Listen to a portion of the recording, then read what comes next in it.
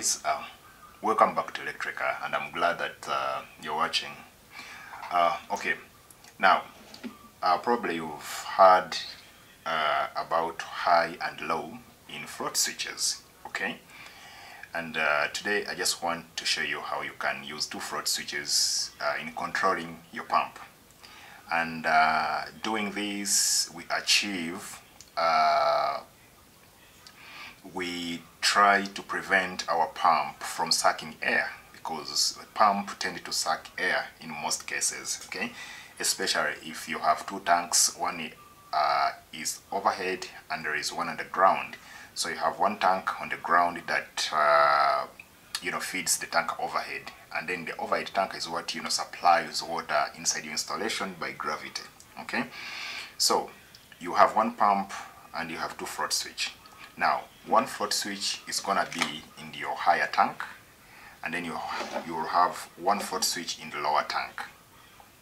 Now, the float switch in the lower tank, as I said, it will help you to prevent your pump from sucking air. Without it,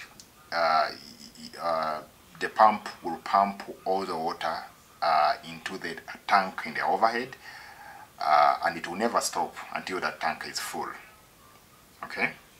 But if you have this, should it happen that the pump is trying to pump all the water from the tank, then that pump will be switched off. So you're gonna set a threshold, a certain threshold on the lower tank, such that every time that tank reaches that threshold level you set, the pump will be switched off by this, okay? So as long as the lower tank has water, this float switch will always be in on position, okay? And it's only this one that will always play off and on depending on the higher tank, its demand, okay? So let's go ahead and wire it. So now, of course, you're gonna need a contactor, one contactor like this one, of course, even if you don't have auxiliary. And when you're using this, you can decide if you need it with a push button or you need it with a float switch only. So we're just using a float switch only. Let's say it's what you want, okay? And I'm gonna show you one thing with this multimeter. Now, this float switch has got two wires, three wires in here, okay? One wire being common, and then these two wires serves in two different positions. Now, this float switch has two positions in its operation. This float switch can be in this position on, or at the same time it can be in this position off. Also, it can be in this position on, at the same time it can be in this position off, okay? So that's what we're going to use it. Now, when we are connecting it, they are just going to be opposing each other, okay? Now, for our circuit to close, we'll need this float switch to be in this position. So the other one will be like this, okay? So here our circuit will be closed completely. So this float switch will be like this, and it will be closed in a higher tank, and this one will be like this, closed in the lower tank, okay? We need it like this because the moment the water in the lower tank goes down at a certain threshold, then it will go like this, and it will switch off our circuit to prevent the tank from sucking air. And this one, it will be like this in on position, such that the pump can fill the tank. But the moment the tank is full, it will go back like this, and it will switch off the pump. So there will be no more waters that get into the tank, okay? All right. Now, to know in which position, you have, of course, to hold your float switch and use a meter in case you don't know. So you have to put your meter in continuity, okay? Now you're gonna put one lead on the common, okay? And you're gonna lift the float switch like this, and then you're gonna try.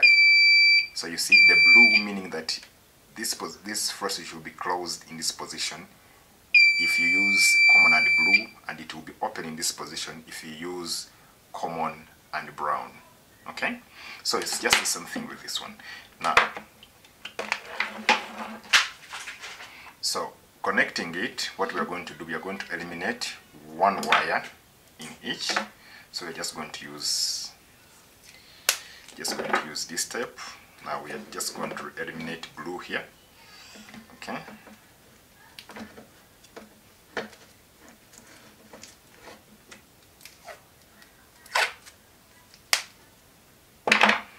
And we are just going to eliminate brown here. Okay.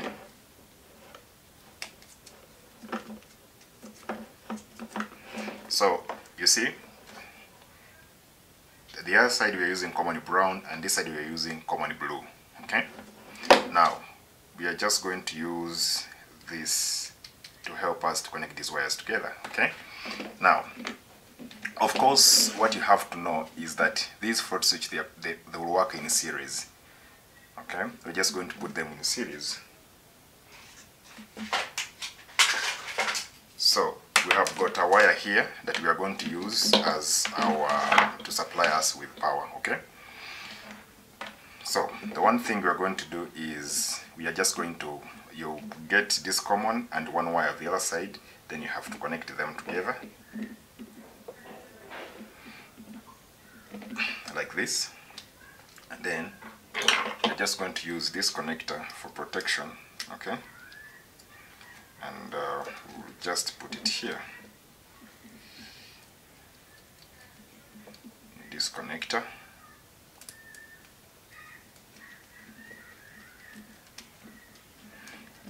So I just want you to get the concept of how all this works.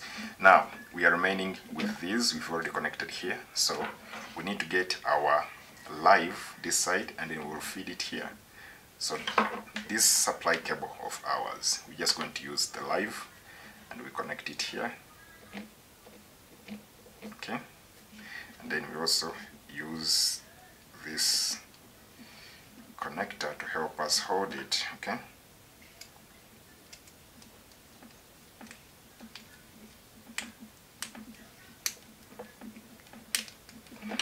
So we are remaining with these two wires, so that means that this will now be the live or the supply of our contactor L1 or contactor A1. Okay, so we have to supply our contactor here.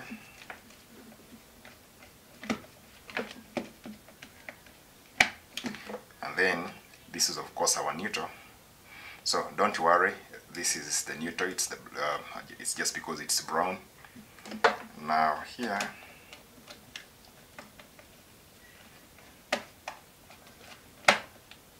okay. So essentially, you've seen that our current through here, we get it from here. Then it will come through this float switch, come back here, go through this float switch, and then it energizes this. Okay. So now we're just going to power it up, and then we see what happens.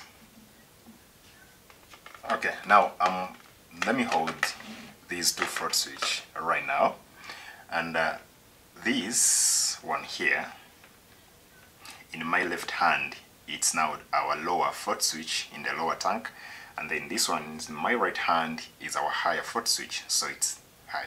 And as I'm holding it like this, you see our contactor, it's in off position. So that means that this is in off position. So I'm just going to flip it, and then we see. So you see, now here it means that our pump will be in the running position. So as long as there is water in the lower tank, this float switch in my left hand, it always remain closed. Okay, and then the one in the right position, it remain like this if the pump, or if there is still gap in that tank, and it always go off if the tank is full. Okay, now let me assume that your pump is running here exactly like this, and then eventually maybe your lower tank is not being filled, so the water has reached that threshold that you set, and now this float switch will go like this, and then you see, so the overhead tank or the higher tank is in on position, but because the water levels in the lower tank, they have gone totally down, so the pump has been switched off, and that has saved you from your pump sucking air. And this can really be a very big problem if you have a very bigger tank, very bigger pump. Okay, so hopefully you've been seeing this and you're wondering what it is. So this is a counterweight. When this thing gets into water, remember it is light, okay, it's less dense, so you have to add this counterweight such that this will force it to be like go into water, but of course it can't because it is less, so it will help you to flip it such that it can go in off position. Okay, all right, so that has been it. So hopefully this has helped you in one way or the other. So thank you very much for watching, and please don't forget to press that subscribe button and the bell notification such that YouTube can notify you every time we upload a new video. Okay, yeah, and don't forget to give me a thumbs up. All right, I'll see you in the next one.